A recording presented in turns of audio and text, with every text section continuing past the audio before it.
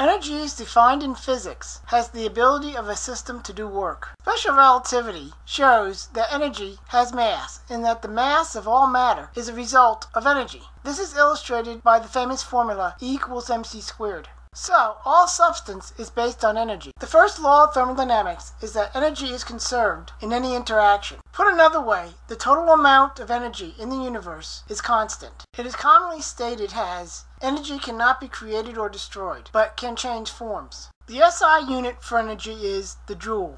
This is short for Newton meters, which is short for meters squared, kilograms per second squared. Here are some common types of energy. Heat energy, which is the energy associated with the temperature of an object. Light energy, which is the energy associated with visible light. Electrical energy, which is the energy associated with an electric current. Chemical energy, which is the energy associated with the reactions involving molecules. Nuclear energy, which is the energy associated with reactions involving atomic nuclei. Kinetic energy, which is the energy associated with motion. Potential energy, which is the energy of a system based on its position or condition. It is stored energy. Rest mass energy is the energy of an object that is not in motion. It is derived from the formula E equals mc squared. Energy is one of the three main parts of the universe: space, time, and mass. Mass being represented here by energy. Relativity shows that they are interrelated. Space and time form a single entity called space-time. Mass warps space-time, forming gravity. And the motion of mass contracts both space and time. In common experience, energy is what moves us and allows us to move things. But physics shows it to be a lot more. It is a fundamental part of the universe.